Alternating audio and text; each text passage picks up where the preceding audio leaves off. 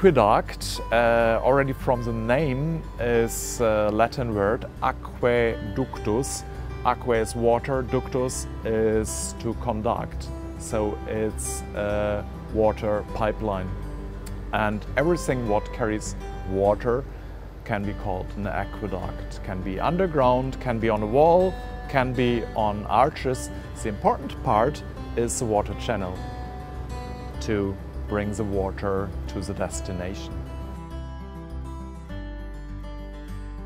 The Tiber River was not healthy. They abandoned this at a certain time, relied more on rainwater collecting, and then came this step to bring water to the city. You could not found a city without water. The water was then brought from far away from the mountains because the city was growing. They built one aqueduct after the other. They got longer, and then they were standing on the arches, on bridges. They brought far more water and better water from greater distances.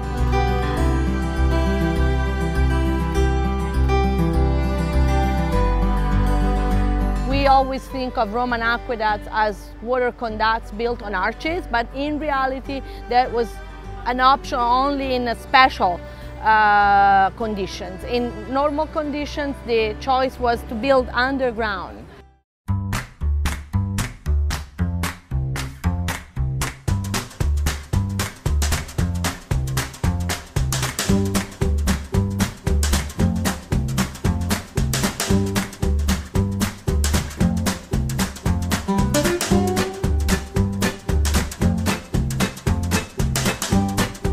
Ever since the aqueducts became a feature of Rome, and there were about 11 aqueducts built in the space of the remaining Roman history. Talking about water, doing research on water in antiquity includes a very, very clear human aspect. Humans need water. The disruption of the aqueducts is connected to the fall of the Roman Empire.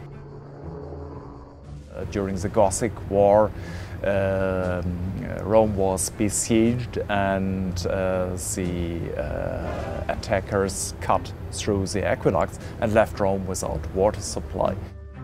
Barbarian tribes led on Rome. Between the 5th and the 6th century, they caused damage, they interrupted the branches, and ever since the Roman aqueducts were abandoned and didn't function.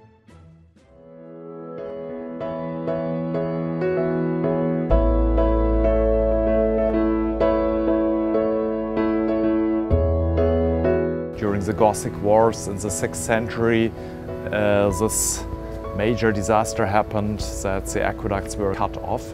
The people left Rome. They went to the countryside. The city of Rome estimated was reduced from a city of 1 million inhabitants to something of 25,000. Several popes were involved in refurbishing, restoring ancient Roman aqueducts, and then built monumental fountains. Piazza Navona fountain, the fountain of the rivers, or Trevi fountains are some of the best known examples of the Pope's intervention in reviving the Roman water supply. Several popes built or rebuilt the ancient Roman aqueducts. So they did see these broken giants of water, as they are called sometimes, and they thought, we can do this again. Rome is growing, Rome is getting better, and they had the same building material, stone, brick.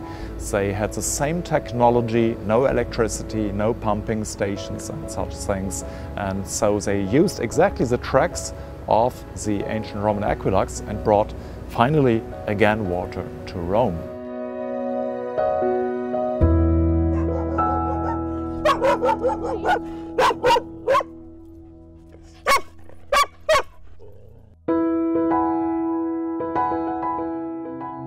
A lot changed during the 19th century and 20th century.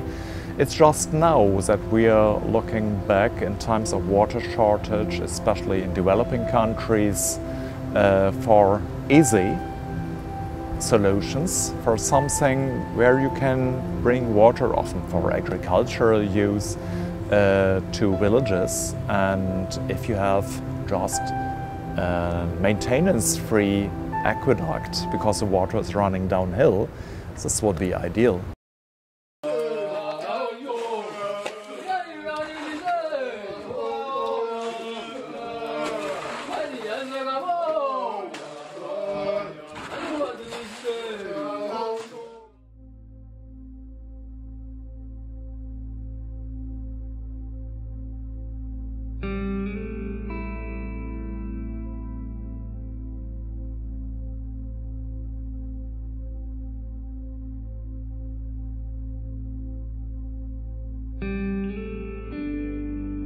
Water will be scarce. There will be a lot of polluted water available. In some areas, too much water. We have floods and thunderstorms and rivers filling again their old riverbeds, but drinkable water will be a major problem. In some areas, in arid areas, you have probably already a kind of war for water.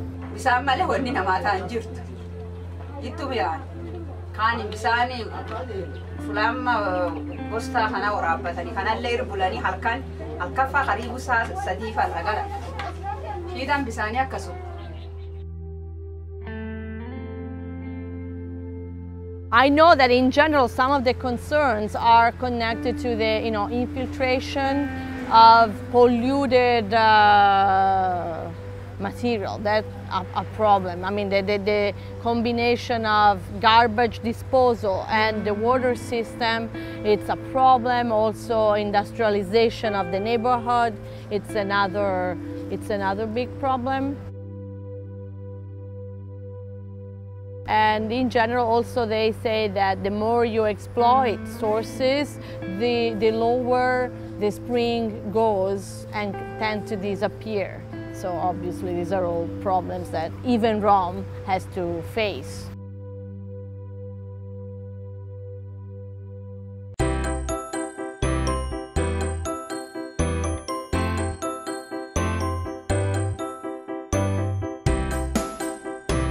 There are various initiatives, starting with Global Day of the Water and such things. There are many initiatives. There are many associations caring for water, and this can be for the oceans, for the rivers, for the drinking water. So there's much going on, but we are far from any practical solutions yet. The problem is not present in all our minds.